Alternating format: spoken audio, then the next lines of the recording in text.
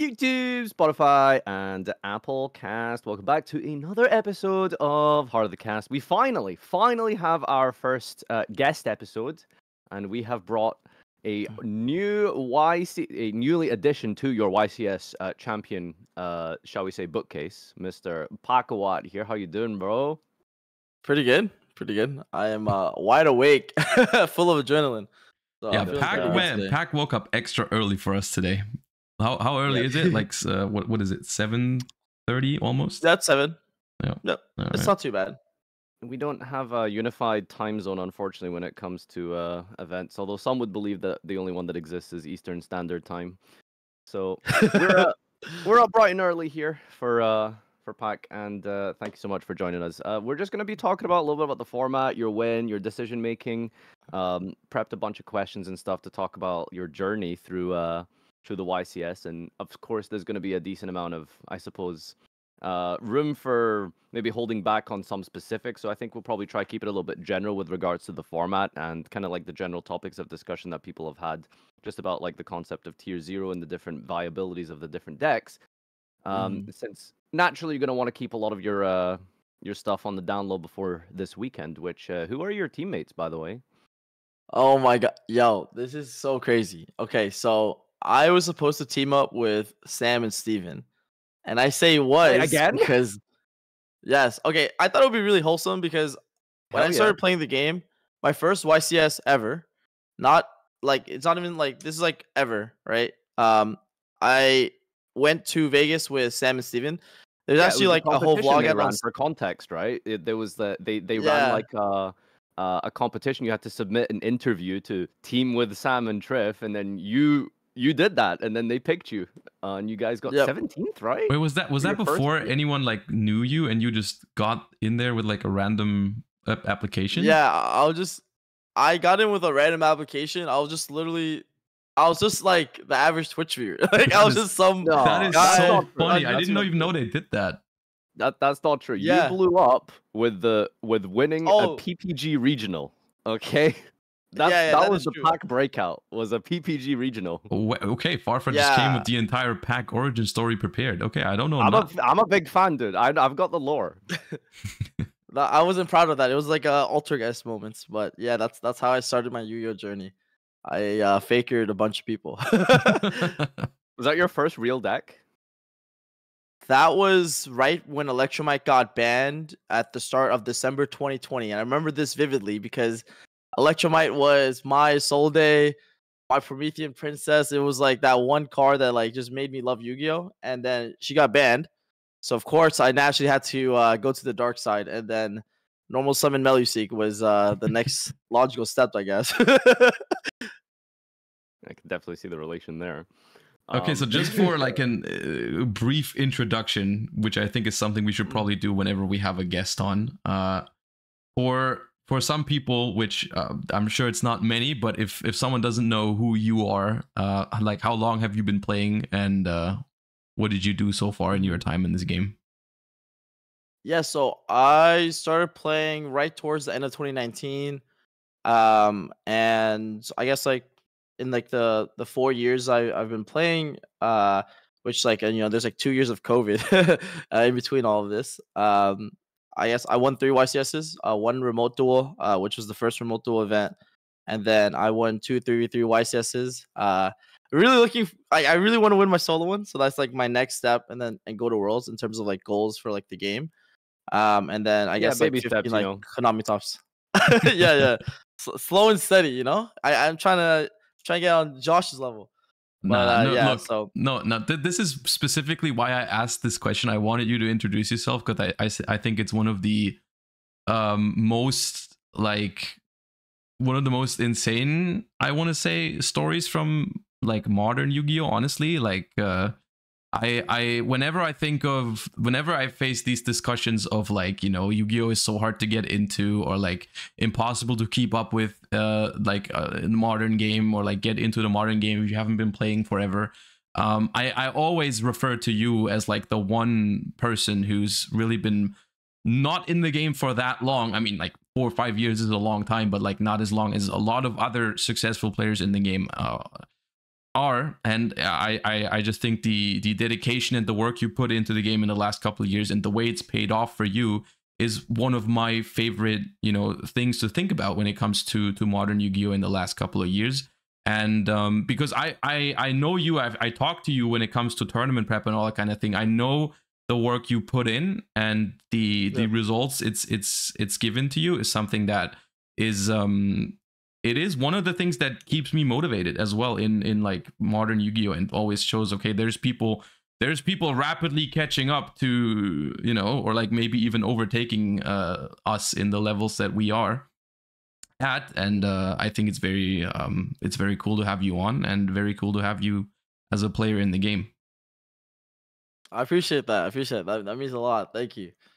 Well, speak for yourself, Josh, in terms of being overtaken. I'm still on fire out here. I think you have not been overtaken. I think you probably were. True. Yeah, it's probably been like that the entire time. But the coolest thing as well, you know, don't forget, like you say, like 4 or 5 years, but there was like no events for like a good portion of that. So that is true. I mean, yeah, the speed at which you've advanced is like truly incredible and really impressive. And I think as well, one of the most important things that I do like to highlight to people as well, because there's a lot of people who like get to the dedication that you are at. They might not see that same success, but they really sacrifice a lot in terms of their health, their personal life. And you are someone who's pretty normal, right? Like you have a stable job, you got good income, you know, you take care of yourself. And that's important, right? People don't really get that life balance sometimes. I see a lot of especially younger duelists just throw themselves into Yu-Gi-Oh, like literally, you know, 10 plus hours a day grinding on the old train app and stuff like that. It's like it's unhealthy, and I think you've done a pretty good job at balancing that as well, which is really impressive. Yeah. No, thank you. I appreciate all the compliments. No, honestly, I just fell in love with the game, so it makes it easier to like you know, train and play. And then I also made a lot of really good friends. I think without them it would be way harder to like stay so integrated with Yu-Gi-Oh. But yeah, I'm honestly just like super addicted to this game. I don't know, yeah, but I do my best to balance everything, so it's not too bad. I'm curious, what is it like about Yu-Gi-Oh specifically? Like, was it just the first card game you picked up? Did you ever try like Pokemon or something in 2019? Like, why did you gravitate towards this one over anything else? Yeah.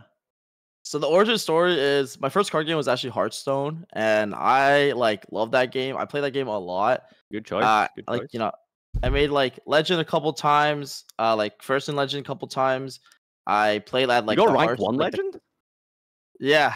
Oh, that's pretty good. But that was when like I was playing like Face Hunter and stuff. It was just super cringe. But I mean, rank 1 is still pretty impressive, right? No. You could not waterboard that information out of me.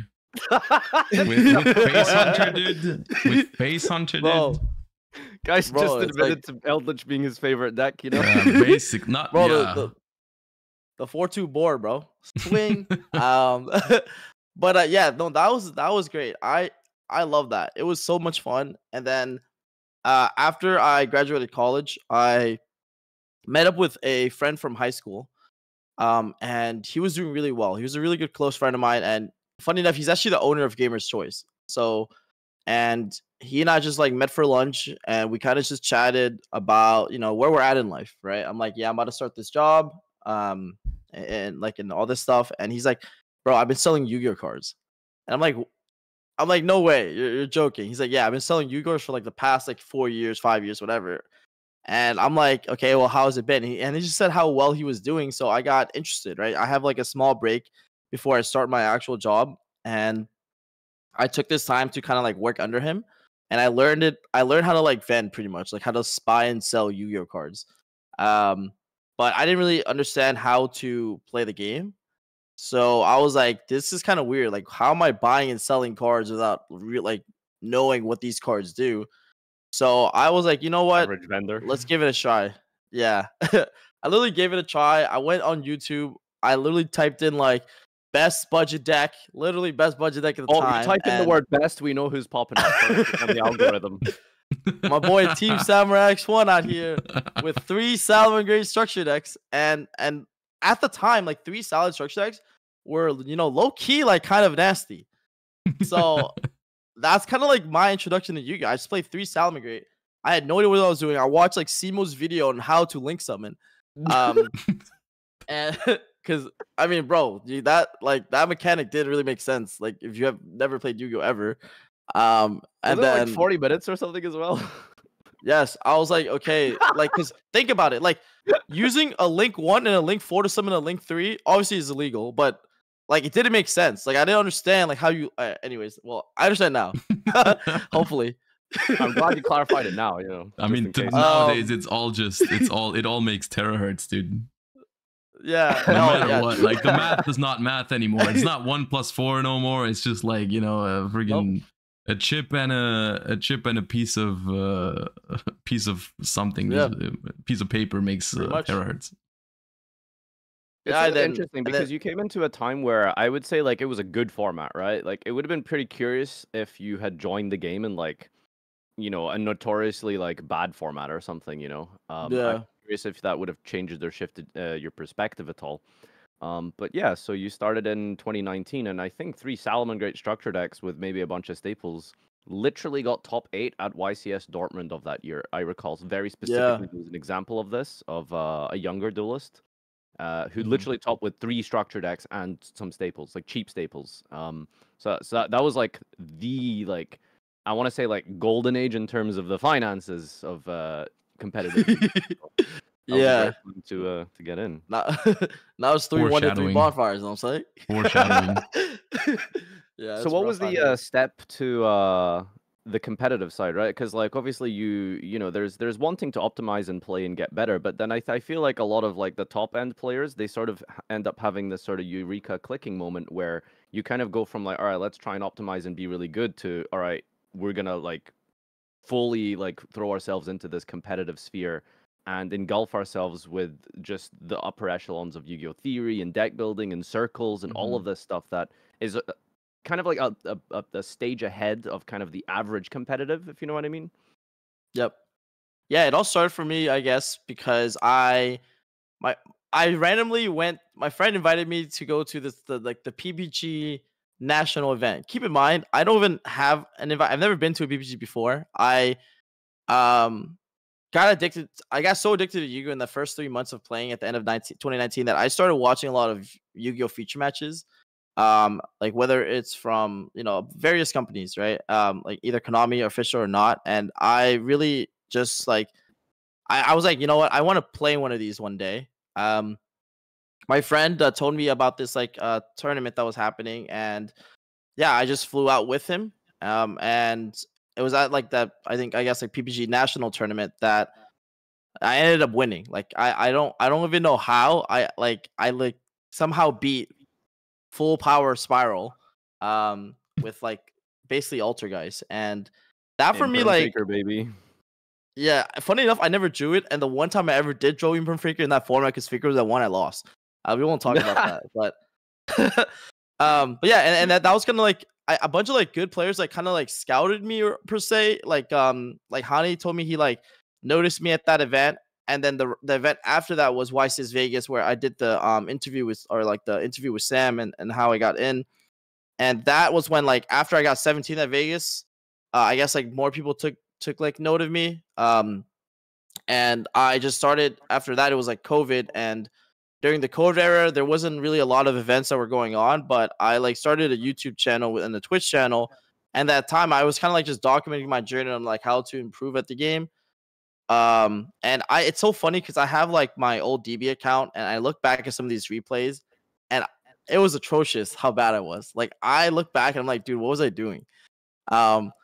Especially like when you see like both hands, but yeah, that was kind of like the step for me, and I just kind of like grinded during the COVID era, like either playing remote duels, playing like against other like tournaments and stuff like that, and that like I think that like really pushed it to like the next step for me. And I met a lot of players that were coming back to the game during that time. Like Gunther, for example, was one of like the first people I met.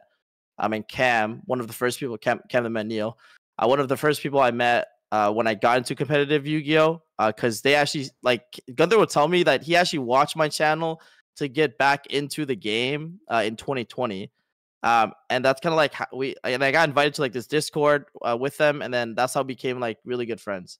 Wait, Gunther was gone? So yeah, after COVID happened, Gunther stopped playing Yu-Gi-Oh completely, and when they announced the first remote duel YCS in 2021, he kind of like got back into the game, and so like me and like a bunch of other people got in like Discord, and we started training for it. Okay. And of course, like I honestly, whenever I train with Gunther for YCS, it just like I usually like do really well. So honestly, shout out to Gunther. But yeah, and that's kind of like how we became really good friends. Yeah. All right. I think it's it becomes like Discord official. That's how you know that you've got that circle, right? Like it's like when you update your relationship status on Facebook, right? Like this is the Yu-Gi-Oh equivalent, right? Like, Yeah, you get the Yu-Gi circle on Discord. yeah, pretty much. Should we start talking about I guess a little bit about where we're at just now in terms of the format in the game? Yeah, I think we can shift a little bit towards the modern day, the stuff that's happening right now. And obviously it's a format that you are familiar with as you've just won the 3v3 YCS. My side quest for today is getting as much information out you as possible, because you said like, you know, there's some things that you're gonna like that you don't want to mention because there's another YCS coming up the upcoming weekend. But yeah, I think there are some things we can probably talk about because it's not everything is super hidden, obviously, right? And some information is already out there. Obviously, this was like the first big weekend of like Phantom Nightmare events. We've had one weekend of like regionals before that, but this one was the one where we had your 3v3 YCS as well as the undisputed UDS championship. So we saw a lot of the high caliber players and what kind of decks they have taken to the event. So maybe you walk us through like the process of deciding which deck to play for the event, obviously what you played and so on and so forth. Yeah, so I honestly thought there were 3 choices for the YCS. So you either play a fire deck, which is between Rescue Ace, between the Fire King version and then the pure version. You either play Voiceless, which I think is like super strong. Like people think I'm like trolling when I say that I think that deck is super scary. Like I was super prep for that deck, and that's how Gunther was knocked out in top 16. Like the Voiceless deck was like when it goes first, like and wins the roll, it can be very hard to beat. And sometimes it can high roll hands that like beat every hand trap. So it's like super suspect, like to like, you know, win. And then the third choice is like some sort of shifter deck. You either play Kashtira, you either play Fluandrees. I like never gravitate towards those type of decks because I feel like there's no skill expression because there's like 2 actions per turn in terms of those strategies. So like you don't really get to like if you're like consider yourself to be a better player, you don't really have much decision making or influence in those type of strategies. So I'm like those decks are just like out the door for me. So then it became like a decision. Term. Sorry, I just want to like make some context for listeners because they might not be sure exactly what that means. But when you say skill expression, I assume like generally what you're referring to is you look at your opening hand, you only really have logically maybe 2 or 3 lines. And so a deck with sort of a high amount of skill expression is a hand that would have, you know, all kinds of different directions you can take. And those decision-making trees between a good player and a really good player, you express yourself by picking those lines that beat specific hand traps or specific board states. Whereas when you play a lower ceiling deck like something like Fluander and Kashtira, you're going to be completely limited and pretty much at the mercy of whether or not your opponent just has the out to those singular or even 2 lines that your hand can really do, right? Yep. No, totally agree. And yeah, and then after that became a decision between Voiceless and the Fire decks. I quickly crossed out decks like Rescue Ace, mainly because of like the inherent amount of like bricks it had to play in order to be viable strategy. I think that in a tournament where like you are trying to have the highest win rate possible, you just cannot afford bricks. And that was also why I decided to, and it's so funny you say bricks, but that was the reason why I decided to not play the Fire King variant. I decided to play the pure Snake Eye variant because I believe that like it's very hard to break a board going second. And I don't think Fire King cards contribute you to breaking boards. I think like the reason why people can break boards is because people aren't they're still learning the decks, like they're still learning the fire deck. So like you're having these like chances to like win when you shouldn't.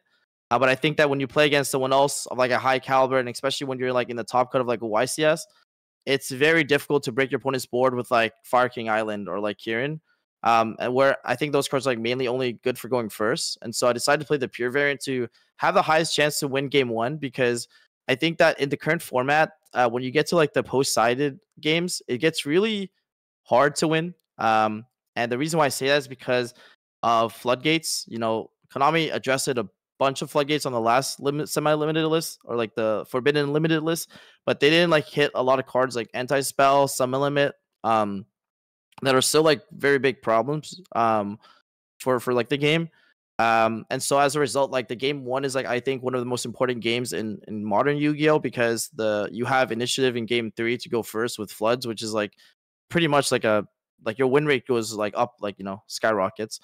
And then the issue is when your opponent gets to go second, they can have upwards of like 20 plus non-engine. So like when you go first, it's like very unlikely that you even win. So it's just like the game one is like so important. And so like that's what I wanted to prioritize when I was entering this YCS. And I didn't play voices only because my issue with the deck is that like it has like Kashtira hands, and what I mean by that is it either opens like really broken or it loses to one hand trap. And Kashtira hands classics. Yeah. 5 spells think or all gas or just like multiples of like Yeah. yeah. You think it's really consistent, but if you count the amount of non-engine relative to your engine, it's like really not that consistent. Because a lot of like your ways to play the game aren't that high. And for what it does with one card compared to what Snake Eye does with one card, it's just like it's a no-brainer to then like go with the Snake Eye deck. That's how I decided to play the Snake Eye deck ultimately, at least the pure variant. Yeah. You mentioned 3 Snake Eye decks in the way of Rescue Ace, Pure, and Fire King. Is there anything else at all that's viable? I looked into like Volcanics. I looked into like Salamangreat, because I actually think Salamangreat can also be like a really solid strategy, because like you non-ironic, like the one Ash Blossom is like I think like 8 interruptions, but that's like any deck. But in the Salad deck specifically, like you get to relink Pyro Phoenix, which I think is like so funny. And you can even do it without the field spell, because like you give them a Salad monster, like one of the new ones does it, and then like you trigger Princess to like summon itself back and pop it. So you can literally relink Raging Phoenix without the field spell. Like that's how much card advantage you get from like a Snake Eye Ash. But I just think that a lot of those decks have a lot of like weaknesses. Where I just think that the reason why any fire deck is even good or remotely good at all is because of the Snake Eye cards. So I just wanted to only play the best high quality cards possible, which is just the pure Snake Eye cards. Like those are the reason why any fire deck is viable. Like you know, like I don't really want to tap my engine into any other engine, because I just believe that like the Snake Eye engine is the best engine, in my opinion. So yeah, that makes sense. Yeah.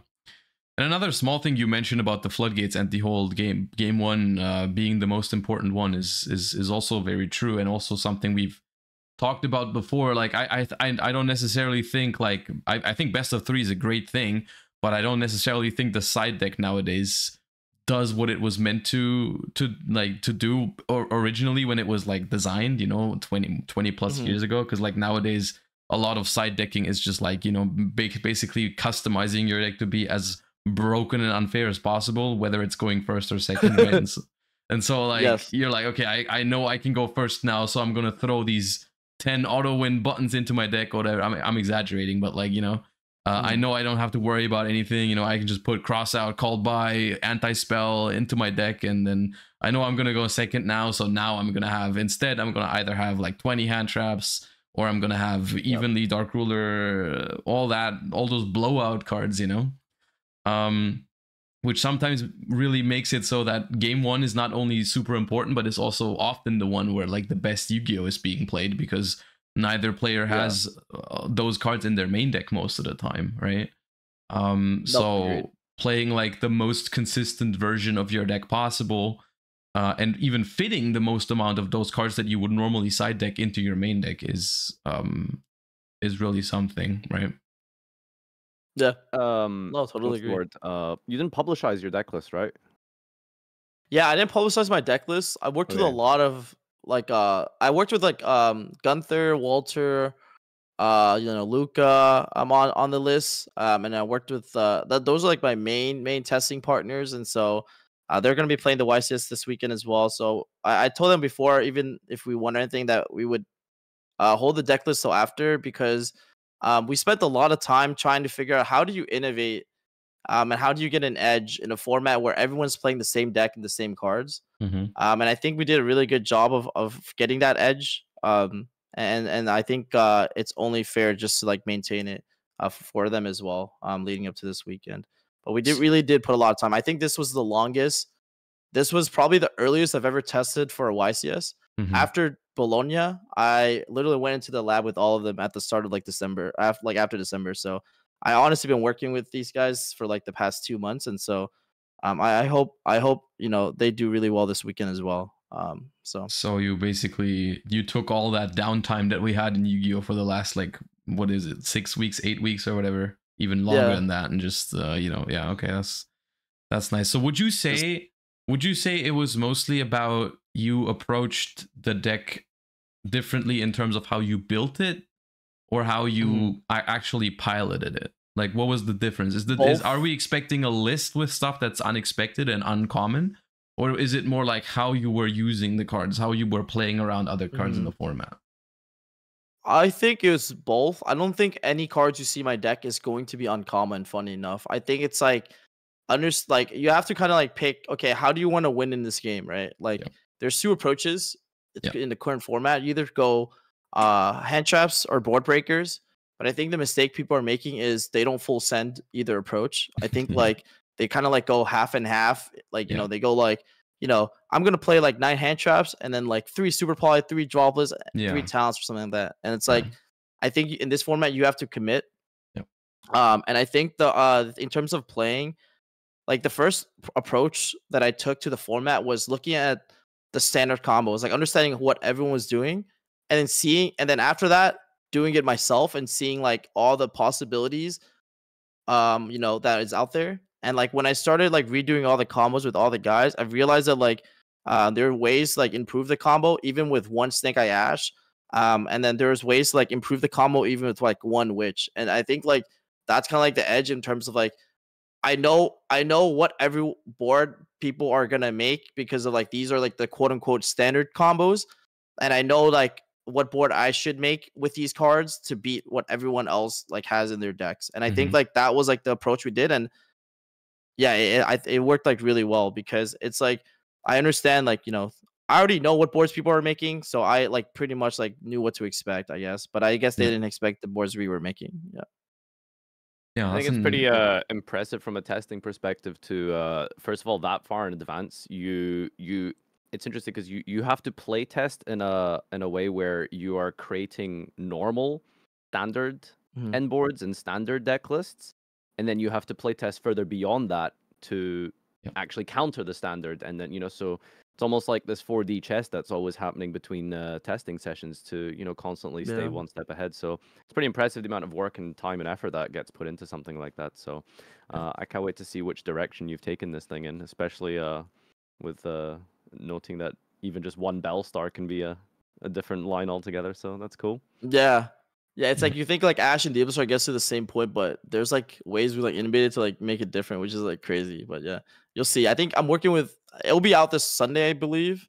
Gunther's working on the combos right now and showcasing it. So be on the lookout for that. Ooh, that's the Gunther collab you've been teasing. Yeah. So Gunther and I are gonna collaborate on pretty much showcasing the approaches we took to the deck. I'm gonna showcase the deck building aspect, and Gunther will showcase like the combo aspect. And pretty much so you understand like what we were doing from a tech play perspective, and then how we came to the deck. Something you said I picked up on that I think is really interesting, especially, and it's gotten a lot more like this in modern Yu-Gi-Oh a lot of the time, and it's very, very obvious in the current format, or very relevant in the current format, is this sort of full send approach, right? Like it used to be a very common thing to play a couple hand traps and a couple good like spell cards for going second, pair it up a little bit. And I think that can still work in certain environments in modern Yu-Gi-Oh! Because sometimes I think the way you have to look at it is what purpose the hand traps serve in your deck in modern Yu-Gi-Oh! Because there are formats where I'm putting hand traps into my deck to, for example, make my opponent end on something like a half board. You know, like I just want to prevent some very crucial choke points. Like one example from the early days of maybe when you were playing was you could, for example, choose to use your impermanence against Salamangreat to prevent them from sending the trap card with Gazelle, right? And that would make it so they would still end on whatever, but they would not be able to, and they had no way to access the trap card. And so you knew, okay, I'm gonna have to grind with them. I'm not gonna stop them completely, but I'm not gonna have to face the trap card, right?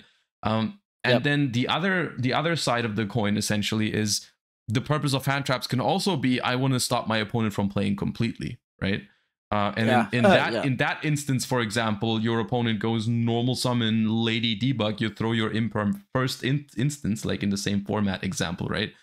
You would try to imperm that Lady Debug and just hope they don't have a single extender and they just pass the turn, right? Which is the more, like, I want to say usually higher risk, higher reward kind of style, right? Because like the risk of them just having an extender and your imperm basically doing nothing is obviously higher than the risk of because when you imperm the Gazelle, they're always gonna miss something.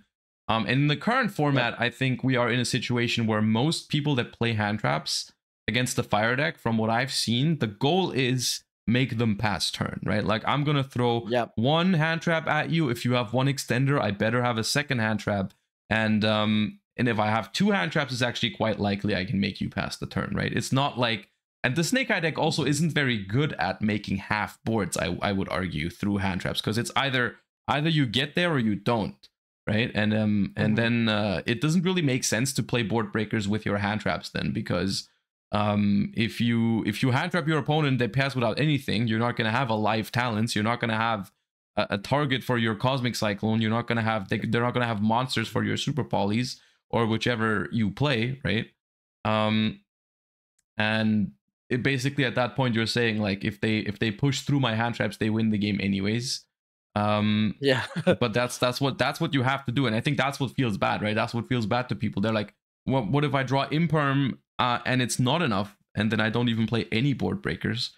But in reality, I don't think you get a higher win rate by trying to make your deck do everything, right? I'm gonna have enough hand traps to stop them from playing, and then I'm also gonna have enough board breakers to break a board if they make one. It's just not something that's feasible, I don't think.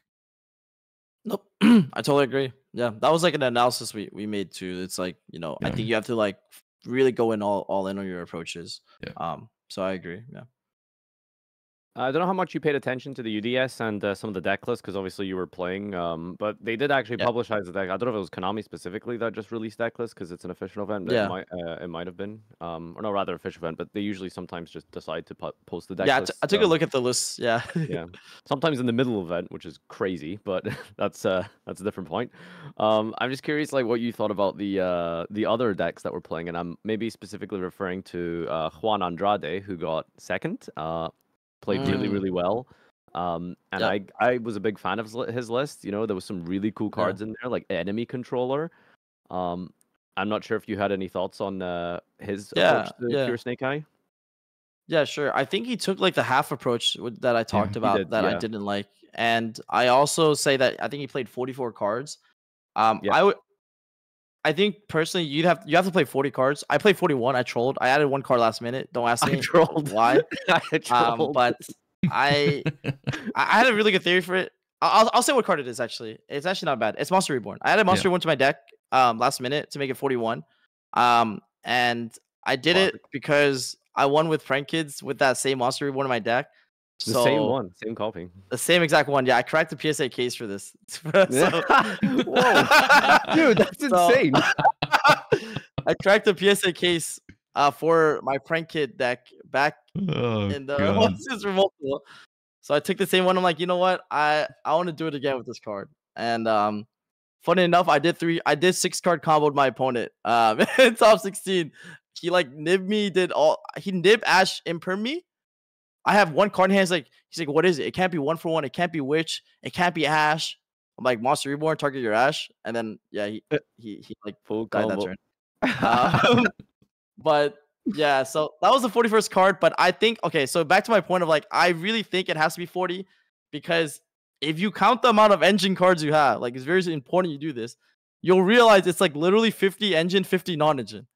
Um, it's like cash, like, you know what I'm saying? I'm not saying it's the same level as cashier in terms of inconsistency, but you'll have hands that have one play. Like you need to really like stay close to 40 as possible, and like you need to draw those like impactful cards. Like you need to draw like the Ash Witch combinations. Like you need to draw like the Bonfire Ash Witch. Like so I think the 44 was a little too high for my preference, because the quality of the cards are very like, you know what I'm saying, like once a Snake Eye Ash versus a Bonfire is very important. Like it's more important to draw Ash than it is to draw Bonfire. Like or it's also important to draw any one of them. So just play 40 in my opinion. Yeah. So yeah, that's my takeaway. I guess. I wouldn't say the deck is inconsistent as it is, but it definitely has a limit as to how many good openers like you can play, and it's very dangerous, I think, to go over. There are decks where it's no problem, like you want there's examples in recent history of the game where there were decks where if you just wanted to maybe draw your engine requirements a little less often, you could easily go over 40 by just upping the amount of engine and non-engine by equal amounts, which just ends up making your deck pretty much the same level of consistent, just less bricks, right? Like Dragon Link is a deck where that was not too hard to just find some more. That Dragon Link was more consistent and optimal at 60 than 40. Sometimes, I mean, I don't know exactly, but like it was definitely an issue where you can just add more starter cards. Like you can add a secondary normal summon to your Dragon Link deck, and then you can add some more hand traps, and then you end up with roughly the same ratios in terms of your opening hands, but you now have a deck that draws one of branded beasts less often, for example, right? Snake Eye doesn't have the ability to do a little bit more on like what you mean by ratios, because I think it's important that people understand what this means and why going above 40 isn't always necessarily correct. If you could maybe just explain. Okay, when I said ratios, I meant like you want to make sure your expected opening hand, I want to call it that, has the like right amount of cards you need to play. Like for example, if you play a 60 card deck and you only have your 3 starter cards in there, right? There's no the expected amount of them you're gonna see in 5 is basically 0, right? You're not gonna open it, right? And so that's what we do in deck building. We try to make the deck as consistent as possible. We look at statistics for like, I mean, not everyone looks at the specific statistics. People develop like a feeling for it, I shall say, right? But like you look at the amount of starters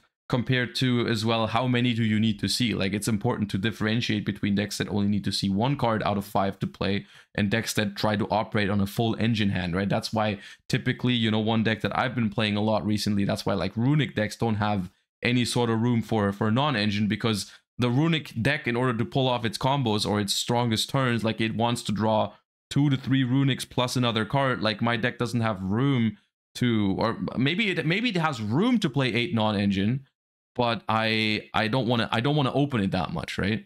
Yeah, Josh mentioned Runic Challenge Impossible. I know. It's just it's a good example for modern Yu-Gi-Oh deck building because it's so different than other things. Yeah, no, Runic is like you want to draw full engine hands for sure. Exactly. Like if you don't, like if you have Ash Blossom in your hand's terrible. Like going first in like the Runic deck, it's like, damn, do I pitch this Ash? Like probably like. But yeah, for sure. You mentioned a little bit about Voiceless Voice earlier. Was there any particular decks that you heavily sided for? I think Juan specifically in his interview mentioned like he was really, really prepared for Branded, which is why he sided like things like Foolish Return, like just to deal with the. Now Juan was not prepared for Branded. Juan was prepared for Andres Torres specifically. Yeah, that's so funny. Yeah. I was prepped for like Voiceless. I think that deck is like really strong. I played 3 Voices in the tournament. I beat all of them. But I was just very prepared for the deck. And so like I like beat this guy through Sum Limit even. It was crazy. But I think like what is your deck list like? I didn't see this now. I mean, I just stopped my opponent and then I just outgrinded him Limit? pretty much. Funny enough, I didn't side cosmic at all. I had no Okay. back removal. I guess I'll leave This is that. turning I into didn't play. like Triff I didn't- tweets. Remember that YCS when he was like, "Yeah, droll shifter. Damn, I guess I lose. 2-0, baby, let's go." Like this is exactly That's how what he it sounds feels to me right now. Nah, I played like no back removal because like I think that like you better draw those floods, and then like if I stop you, it doesn't matter if you have the flood up. Like I can set up a lot of advantage even under. Like there was one game I saw my opponent flip anti spell and normal summon Ash, and he like got OTK that same turn. Like I That think that is- yeah, it doesn't matter. Yeah, it's only summon limit that can like stop you. So That is one of the biggest downsides, I think, of anti-spell fragrance in a format where like the most popular deck plays 12, 15 plus hand traps. It's like, well, technically the Snake Eye deck has some cards that suffer from anti-spell, but not all of them do. Like if they Imperm Veiler you and then normal summon Snake Eye Ash, like you still die if you didn't set up anything and have no other non-engine on your own. So like even opening anti-spell plus combo against the hand trap Snake Eye deck is no guarantee to get you there. it was the scariest deck at the event. Honestly, was actually branded Voiceless, and I played 2 of that.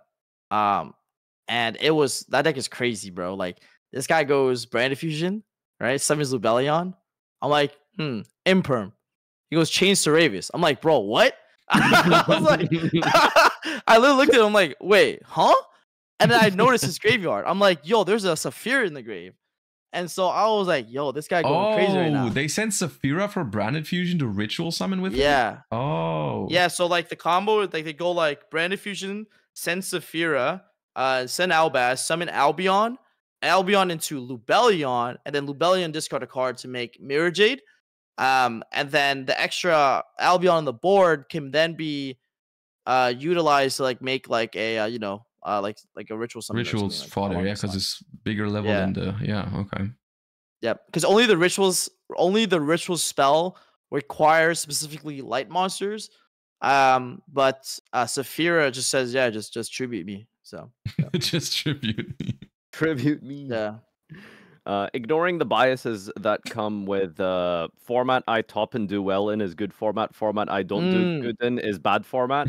Have you actually been like saying? How do you actually feel and think that this is like a good format? Do you think there's like it's a good mirror? Like, are you pretty happy with the dynamic, or do you think there's still significant issues? Obviously, I think the major ones you mentioned is game 2 and 3 can turn into a lot of non-games, but I don't think that's a format issue. I think that's a Yu-Gi-Oh issue. But in general, do you think it's like it's been pretty good? I think this is always the case. So I don't even know if this is format specific. I think this format, and it's gonna be a hot take. I think it's gonna get pretty bad. Like I think it's pretty awful. Okay. And the reason why I say that is because like I think like once people understand how to actually play their decks and like build their board correctly, I think the game gets really like toxic. Like I genuinely don't think you can win going second ever, like in this format. Like it's so hard. But I think that like people give opportunities for players to get back in the game. Like one wrong princess like activation, and all of a sudden I have like 3 monsters like and you're staring down like me, Raging Phoenix OTKing you. You know what I'm saying? Like I think that like people do give opportunities for you to have chances when you shouldn't. Which I think is that's always part of the game. But I think when you get to like the higher caliber players, like I already knew in my head that like if I played Gunther in top 8, if he didn't get knocked out in top 16, like it was gonna be coin flip, like whether or not we make it, and then whoever does well there, I think could like honestly win the YCS. So when Gunther got completely sacked in top 16, I was like, man, I think it's actually possible for us to do well. Because it's less coin flippy versus people who like aren't as prepared. Because the average person like just don't have time to like play test, right? Like they just, which is fair. Like you have other things to do. So you were rooting against your homies, what you're saying? That's crazy. No. I was really sad. I was really sad he lost. I told him like, yo, I'll see you top 8, and like just no. And I'm then joking, I think it's just cursed. Yeah, it's cursed when you say that because like y'all said the same thing to me at like Bologna. He's like, y'all see you in the finals, and I'm like, literally like getting completely like destroyed by Ace. I'm like, great. I'll see you in the crowd watching the match. Yeah, but I think like you'll realize that it's not as tough as you like think. Don't you think that that's a good thing? Like I think like it sounds like to me, and correct me if I'm wrong, the way you're describing it's like if everyone plays and fully optimizes their lines in every game one perfectly, then you don't stand a chance, right? But Yep. in theory, that's every duel, right?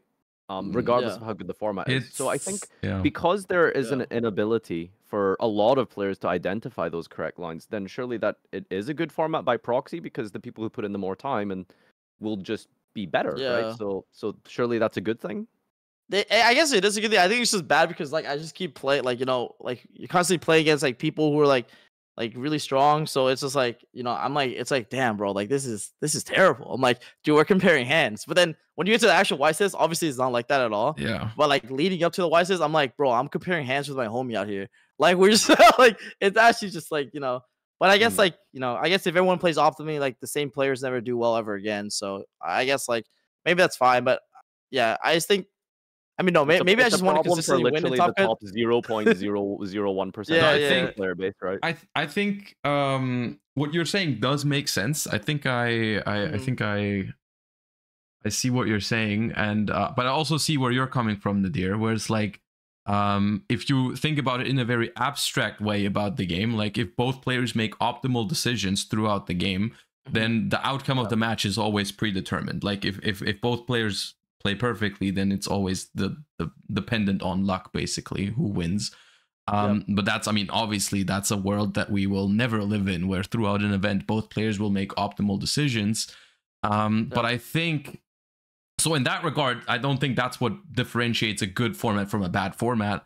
But I think maybe what feels worse to you for this particular format, when, for example, you're testing with Gunther, is that when people gravitate towards like 18 hand traps or whatever it is, right? I think then this sort of comparing hands aspect comes into play a lot more, and the games are also less fun because they're like less interactive in that sense. Because your hand comparison in that case, it takes you like 30 seconds. You go like normal summon Ash, imperm, have one extender, gets hand trapped as well. Well, I guess I pass opponent normal summon Snake Eye Ash. You look at your hand, you're like, okay, don't have a hand trap myself. And you're like, okay, let's wrap this test game up right here, right now, right? Like there's not much going on, right?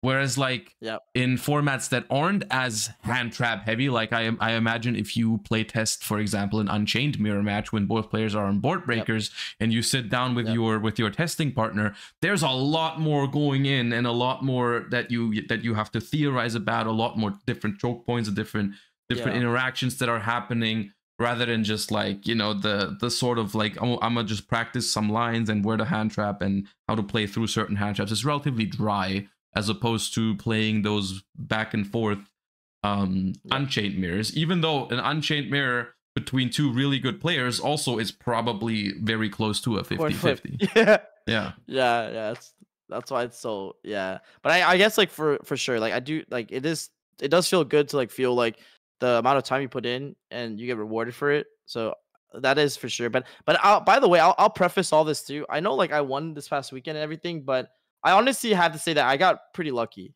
Like, and the reason why I say this is because like things just kind of like worked out my way. Like I was like 6-card combo my opponent. I didn't drop a match. Actually, I didn't drop a game until the finals. Actually, the entire tournament. And I would say like it's pretty fortunate that it kind of just worked out that way. Like it honestly was just my day. Like, I think getting to Cop Cut was way easier because of how prepared we were.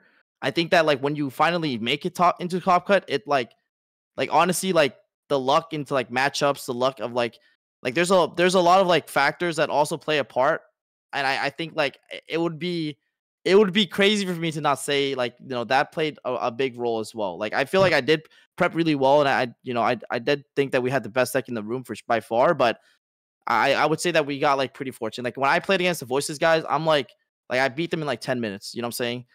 Like my friend, like Gunther's playing those guys, bro. It's like 40 minutes like into the grinder. Like you know what I'm saying? Like it just like I think that's just, always like, the case, right? I think if you were to take like I'm not saying like Yu-Gi-Oh is luck based or anything like that, but if you were to like hypothetically like re-simulate Top Cut multiple times, you might find that there's going to be a group of players who probably would in theory win a million of those simulated YCSs, perhaps like more often than the people who only got top 32 or something. Yeah. But yeah, I mean, to win a YC, it does have to be your day, right? But Yeah. it's a combination of Yeah. luck and opportunity. You Yeah. create your luck by the playtesting, by the deck building, and then if it also happens to be your day, then you do get rewarded for it. Yeah, you need to put yourself into the position to be able to do well in the first place. Yeah, you need to go to multiple tournaments. Like behind every tournament win, there's like a bunch of other tournaments you tried but didn't win, right? It's always like that. And then you just try, and everyone and whoever puts in more effort and comes in more well prepared than others and like plays better throughout the day just has better odds. You know, they're not 100% likely to succeed and win a tournament. You never are, but like the better you are, the better you play, the better you prepare, the better your odds are, right? And you would rather have a 2% chance of winning a YCS than a 0.01%, even though both can happen theoretically, right? But yeah, I mean, what you described is like exactly how I felt after Bologna as well. Like, still, I'm looking back at it and I'm like, dude, how? Like, there's like 20 decks, and I like, you know, like it's always part of it. Like, also the fact that like that deck, like I got what is it? What was it? Labyrinth in top 8 and top 4. Like, it's just yeah.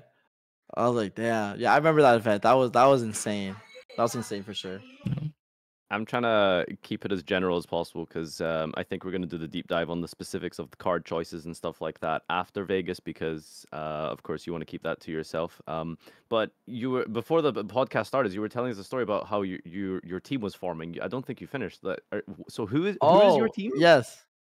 Yeah, so I'm teaming with Nesh and Sam for this YCS. Nesh, wait, what? What? He's going to America? Yeah, we are sending him to the land of the free. Wait, this is for next week, right? Not for you teamed with Kamal and Ruben for the So I teamed with Kamal and Ruben for Costa Rica. I already told them that I wanted to team with Sam and Steven again just to do the run back. You know, first YCS with them. Let's 4 years later, let's do another YCS with them and see how it worked out. Yeah. Triff backed out last minute, and so we had to find a replacement. Is he like busy or something, or? Yeah, he had like a lot of work stuff, and I literally got off my plane on Monday, and I'm like checking my phone, and like my phone's getting blown up by Sam. I'm like, what's going on? And it's like literally like, yo, Steven Bale, we need a team, blah blah blah blah. And I'm like, oh my god. I'm imagining Sam's messages right in my head right now, like he does his YouTube titles, like the best teammate right now just disbanded us or whatever, like that. But in text form, like through iMessage, like the best in all caps, right? Our best teammate just left our team pack. We need to find another best teammate. Sending picture messages of thumbnails with his pog face. Bro, it was rough. I literally was scrambling. I was like, oh my, I even hit Josh up. I was like, yo, Josh, bro, please, I need you. But yeah, he's busy this weekend, so it's okay. So like I said, we're trying to keep things a little bit more generic. I think we got about like 20 minutes plus to remaining. What kind of direction do you want to take this in, do you think, Josh? I mean, we've talked about I think we can talk a little bit more about what you think this format is going to develop into, because obviously now I think it's getting relatively clear that currently the approach is like full send hand traps, right? I'm assuming, I don't want to, I'm assuming that's roughly from your stories. That's roughly what you did for YCS Costa Rica. We don't have to talk about these specific cards, right? From my experience, there's two ways this can go, right? And judging from what you've said earlier, I already have like an assumption of what you think about it, but I still want to confirm. There's two ways this can go. Either people realize that that's the only way you can go about it, and then we end up in this sort of format where everyone is just trying to hand trap war each other, and that's not going to feel great, in my opinion. That's always one of the least fun things in a format that happens, when everyone feels like they are obligated to play a hand trap approach, a heavy hand trap approach. Like, that's something that you think of usually when that happens. It's relatively bad formats, because like in something like Goki format or whatever, like there was no option. Like, you had to hand trap that deck or you wouldn't be able to play the game, right? And if it does turn into that sort of thing, I would also look at Snake Eyes in a way. Like, I don't think it's going to be a great format if it doesn't matter how interactive the Snake Eye engine in itself is. If half of the decks is dedicated to making your opponent unable to play, that's not really going to show, right? Like, the Snake Eye deck can be as interactive as it wants to. If it never gets to play, then it doesn't matter. The the other way is obviously people start experimenting with more like alternative ways to play into the Snake Eye deck, play into the Snake Eye board. Maybe we see some board breaker approaches popping up, some other decks maybe even that have a notoriously good matchup going second, those kind of things. So maybe walk me through like how your first instinct of how is this going to develop in the long run after you publish your approach to the deck, what you think is gonna what do you think is gonna happen? I think naturally you just find the approach that beats the current approach. I think that's always how it's been. Mhm. Like it's kind of like interesting because we're in a position where like obviously like we're doing well, we post this deck list, and then all of a sudden that becomes the new approach, right? Yep. So it's like always trying to stay one step ahead, Yep. right? Like I remember like in Unchained, in Brazil, I played no hand traps in my list anywhere Yeah. in my main or side. I believe I don't even think I had Ash Blossom Yeah. in my decks. And I think it like made sense for the format at the time. So it's always like trying to stay that one step ahead of everyone else. And so I think usually people just gravitate towards the norm is what I would say. People that would happen essentially. But I think like if you want to like do well, you have to like look past that and see like, okay, well, if this is what everyone is doing, well, how do you stand out like among the crowd pretty much? And I think that approach is typically what leads to all of us doing pretty well, right? Like, like the Bistro Runic is a good example. Like, although obviously it was like you consider it like a really enjoyable deck to play, but when you think about the format being, I thought it was a great call in my opinion. I know like maybe you didn't intentionally happen for it to be that way, maybe you did, but the point is that like I think it was a great call because I knew all the top players were on Labyrinth, like in my opinion. It was more like in hindsight I noticed, whoa shit, I didn't actually play against many. Like there was apparently there was no one playing like the bat matchups for it. Like I mostly hit like Unchained Lab and all that throughout tier limits, and I just had Pisteals and Runic cards in my deck. So no, actually it wasn't that intentional because the format was so diverse. I was kind of overwhelmed by it. I didn't actually put the time in that I needed to, but maybe it was some sort of gut feeling. But yeah, I just the WCD, the World Champ Diff. But yeah, I think like those are examples like that. Just trying to stay ahead as much as possible, right? So the way you say it though makes it seem easier than it is because like in some formats that's easier said than done. Because I mean, like, what is the next step if the deck just maybe isn't weak to certain board breakers? What can be done in a format where everyone like, because in my head the task of innovating on this sort of concept is definitely pretty large right now. It's a harder task than at other times because yes, there's only one deck, which usually makes it a little bit easier to innovate on something like that, right? You think of like tier 0 formats where maybe Zodiac comes to mind, where other decks were actually capable of exploiting Zodiac being relatively tame for a tier 0 strategy. But for the current format, in my head at least, it's like, okay, the top tier deck, if you go with a different approach that's not just hand trapping, then you're basically saying, okay, I'm going to let them make the Snake Eye board. I'm going to try to beat it. But then when everyone is also on 18 hand traps, how do you beat like something that on average is like that board plus 1 or 2 hand traps to back it up? Like what I don't know. Like even though they don't have Omni Gaze or something like that, it's a lot of stuff you need to work your way through. Yeah, no, I already started looking into it actually, funny enough. Like I was like thinking about, I'm like, man, if I wanted to be my own deck, what do I even play? Exactly. So I think about that, and I think that's really the next step. After Vegas, that's what I'm gonna be doing. So I think when we were watching the UDS, I was really enjoying the sort of like, gosh, what would you call it? Like the latter parts of turn 1 into turn 2. But I think it was like so frustrating to just watch like these constant like hand trap wars, and it just felt like I was just watching. I was just thinking like, this seems awful. Like I can't believe like this is the approach to the format people have taken, which is just like coin flipping on which. And I like to call them like the underwhelming hand traps that they've opened, Ash, Imperm, Veiler, like the ones that are not high impact, the ones that stop like a play. It felt kind of like terrible. And I was just thinking to myself, if I was playing this, I would have personally, if I was going to deck build for an event like this, here I am saying that, I'm going to deck build better than UDS champion. Undisputed UDS champion. But like for me personally, I felt like I would just be full sending like board breakers. Dude. Like I'd be playing like Thrust, Shaddoll Fusion, like just super poly talents. Like I'd be trying to like do some crazy stuff Shaddoll like Fusion that. Do is you know what I mean? yes. I honestly, Shaddoll Fusion is nasty. You go Shaddoll Fusion, they have like Appaloosa up, right? And with like whatever their board, you can like make App Cologne, chain block it so that like the App Cologne deals with Apollo, the Aerial deals with their entire graveyard, and Yeah. then like I don't know, Beast last card, sure. I don't know. They'll just Appaloosa. It's whatever. Yeah, like You that's negate the everything. kind of stuff I feel Yeah. like would be good, right? Mhm. But I don't know. It just felt strange. But I think that's sort of the approach that everyone naturally gravitates towards when it's a brand new format. I think this was probably the first like fully televised new event of the format. Yeah. And it's just comfortable. It's just you just 15 hand traps, try and get lucky essentially with what you're stopping, but also factoring in when you are playing your deck, maybe your Jessies, your Packs, your these people, right? Like you'll just be naturally better than the people that you're sitting across at the start of a format because you just play test more and you have those intricacies of the mirror down.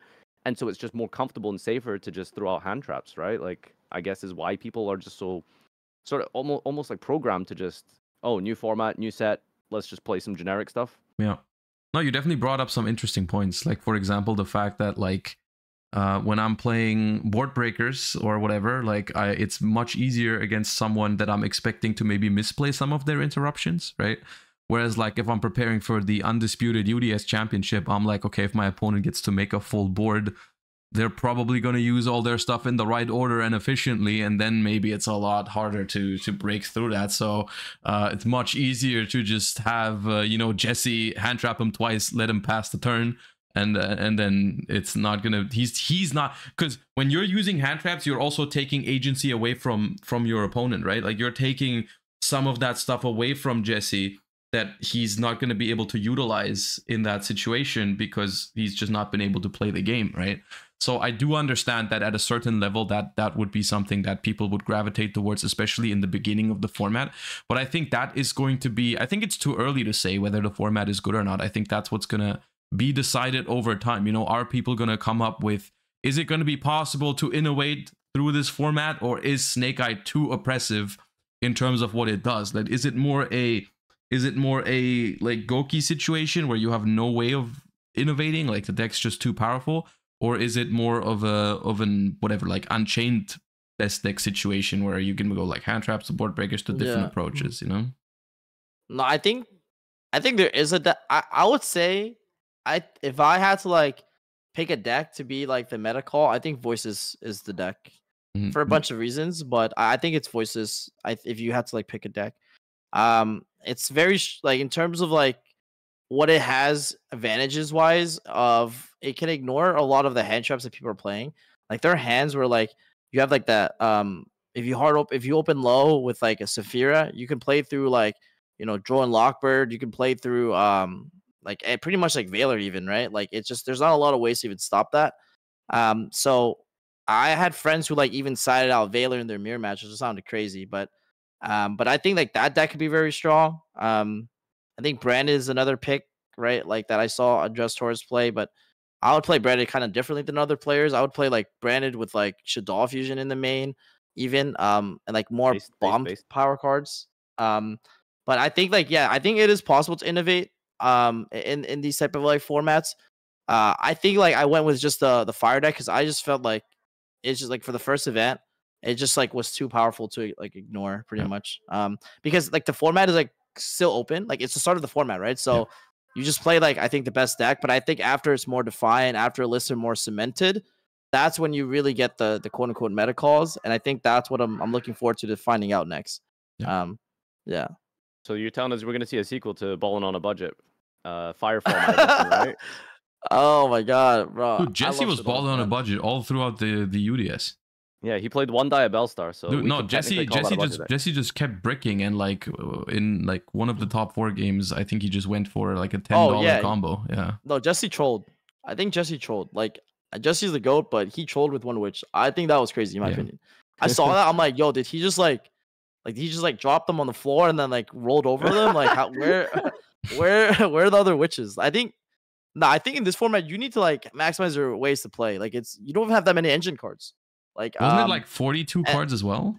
Yeah, it was about 42. It was 42 cards, he basically played pure Snake Eye with Fire King as a sub engine. Like that's basically like he played Fire King as non-engine, but like they're like terrible non-engine in my opinion. So I really, I don't like those. I don't like that approach, but you know, like I think like if you look at it objectively, like more of like, oh, he just did well, so it's just like a solid list. It's more about like, does it make sense? And I think Jesse, I don't know if Jesse will tell you this. I'll let him tell you how he got to his own deck list when he like streams or something. But yeah, like on how he even came up with his idea of like how he decided what to play.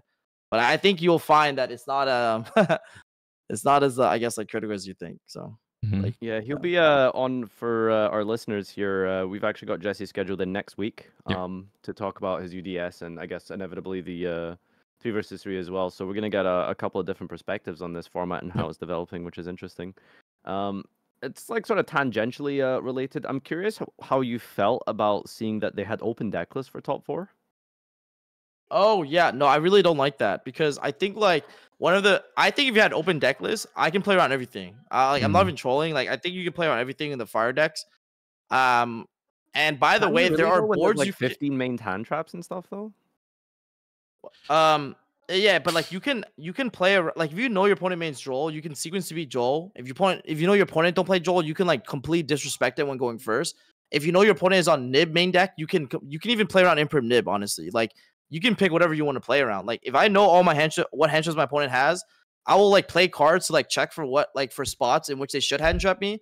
I'll do a mental note of like whatever like all the cards they could have used in XYZ spots, and then afterwards like just like play through all of their hand traps. It's like it sounds funny, but I honestly think like it's like everyone's basically playing Infernoble right now. And if you sequence all your hands right, like you just beat all these hand traps. I'm not even like you can really beat them. It depends obviously because your opponent has to use them in the right spots and stuff. But I think there's also combos where like if you know your opponent isn't playing hand traps, like if I play against Unjust Torres, I will go for like the most ignorant combo with 1 Ash. Like I will disrespect everything, die to like 1 Bell, 1 Crow, but the board I put up is like 10 interruptions.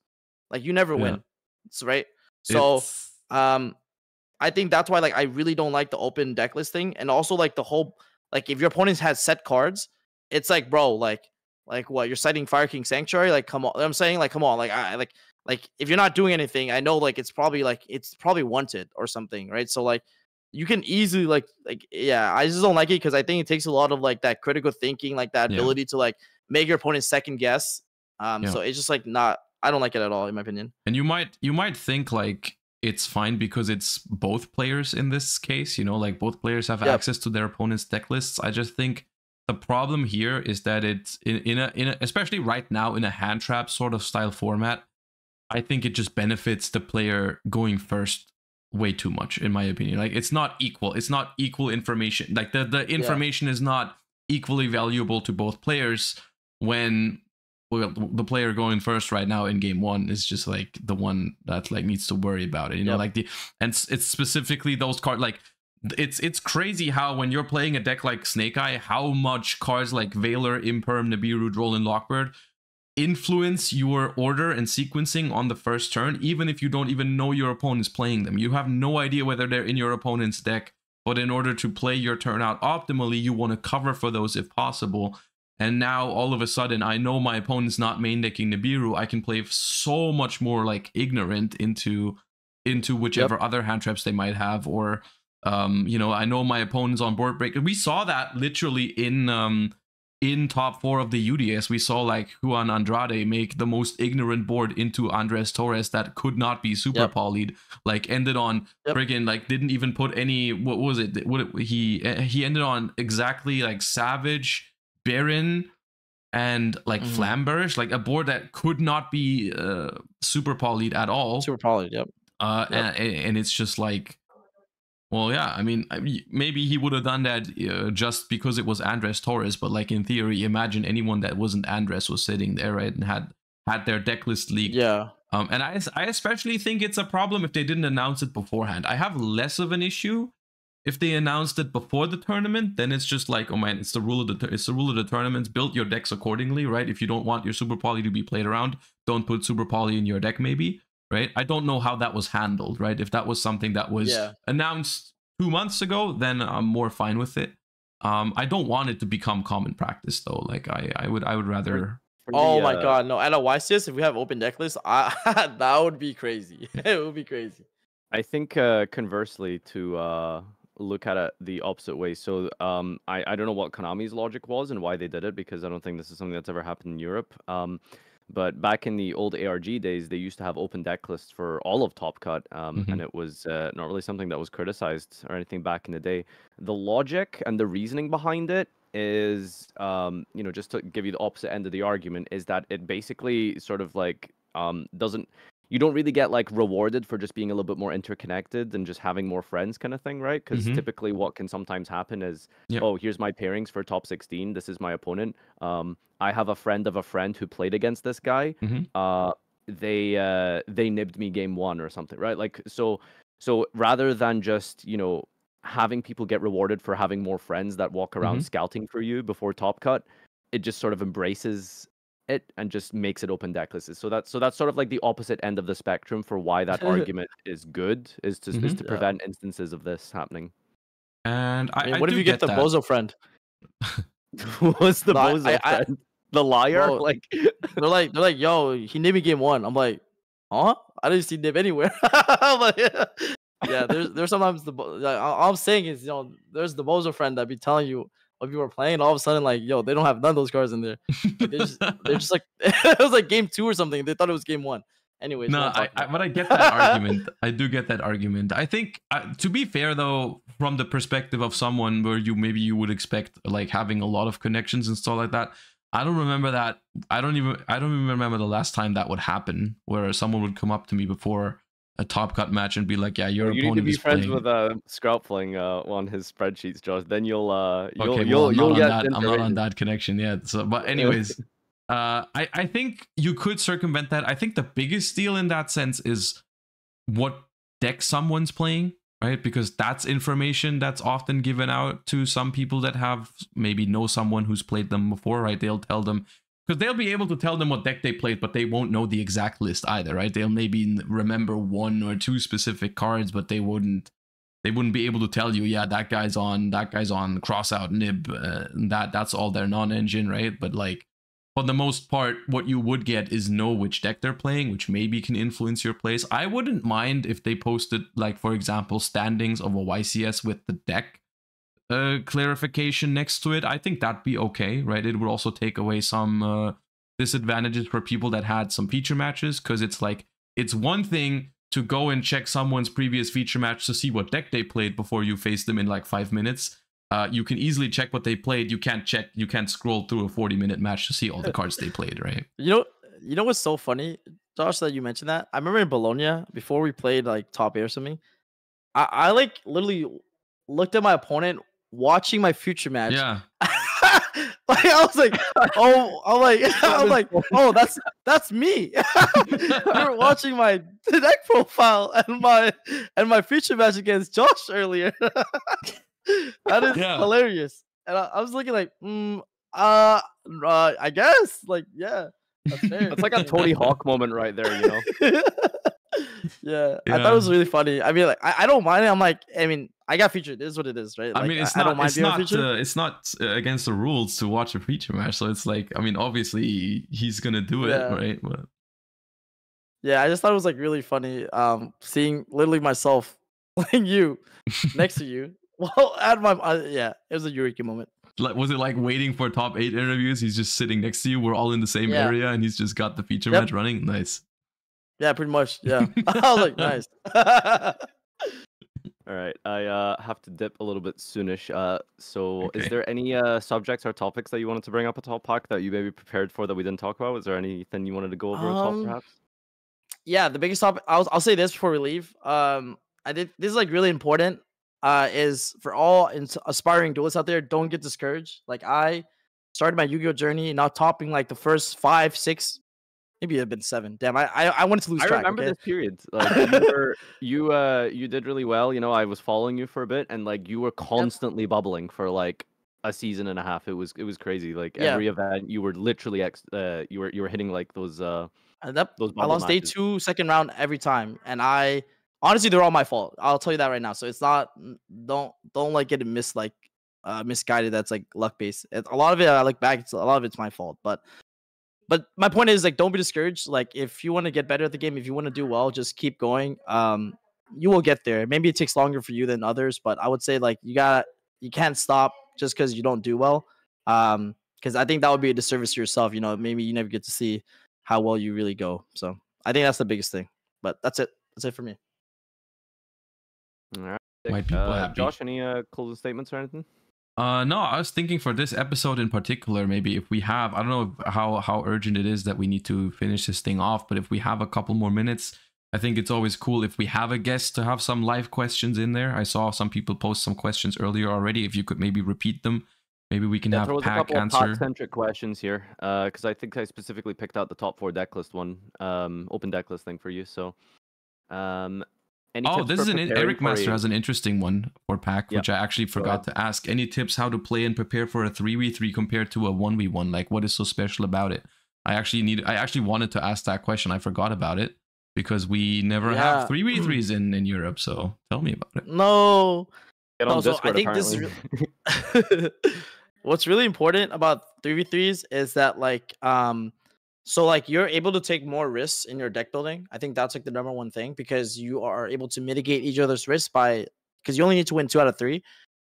So that's the number one. The number 2, this is what Kamal does really well, is when if one of the teammate is completely losing, he ignores them completely and focuses on the person who like can win, right? Because at the end of the day, it doesn't matter if Ruben is losing. If I win my match and Kamal won his, we win the match. So it's like knowing when to concede positions that are like, not help someone that is in losing positions. I think like a lot of people get stuck and try to like salvage like the impossible, but it's like make do with what do you mean just can. literally like stop playing their game and just like focus on the other and just Yes. full send like coaching?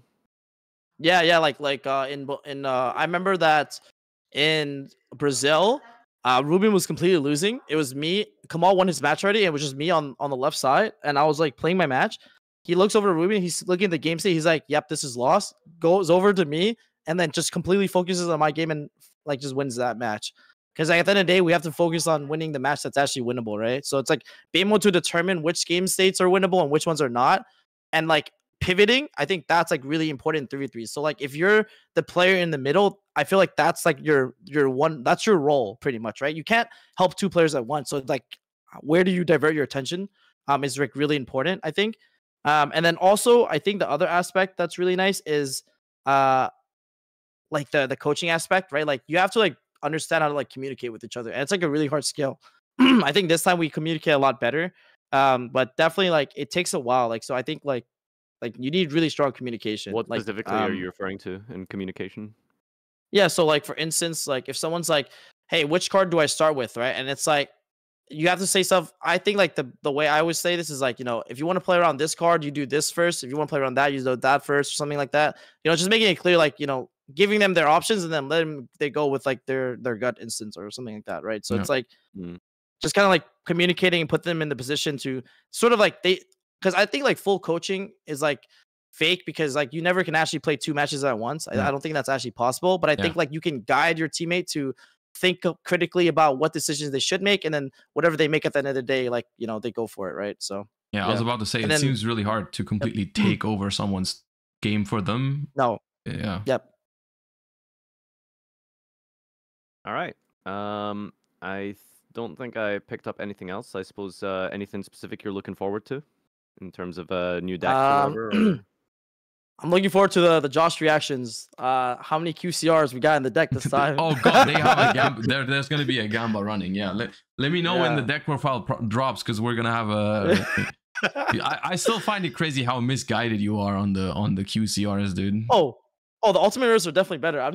They're just to match, and all. Okay, like, good. I'm okay. You're just You're playing into the meme. I see. Okay. Yeah, they just match. That's all. So. Thank you so much, everyone, for listening and tuning into this episode. This is our first ever podcast and episode featuring a guest. So obviously, we're still reading all the comments and taking in the feedback where possible. And if you have any feedback for future episodes featuring guests, we'd love to know how you enjoyed the dynamic, anything you would like to see improved with the structure. camera setup, anything like that. Generically, we're happy to take some notes there. So yeah, thanks again for tuning in.